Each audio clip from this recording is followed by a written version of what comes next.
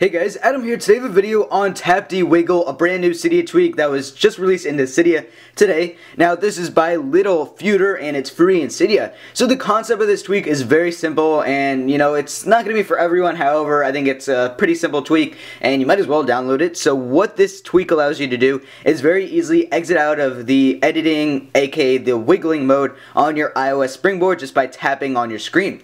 So pretty much when you want to move around an application on iOS, you just hold down an icon and then it'll go to the wiggling mode, and now you can very easily move them around. And once you're done editing your springboard, what you do is just click on the home button. However, with this tweak it makes it even simpler, and what you just do is tap on the screen and it does the same thing as clicking on the home button. So this is going to be great for people that maybe have a faulty home button that isn't really working too great, or just people that are lazy.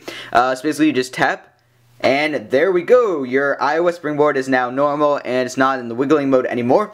So once again, this tweak allows you guys to just tap on the screen anywhere and exit the wiggling mode. So guys, that's called TapDeWiggle. Once again, it's free in Cydia under the Big Boss repo. If you guys enjoyed the video, be sure to leave a like rating down below. Also be sure to subscribe to my channel for more daily tweak and theme reviews. Anyways guys, thanks all for watching.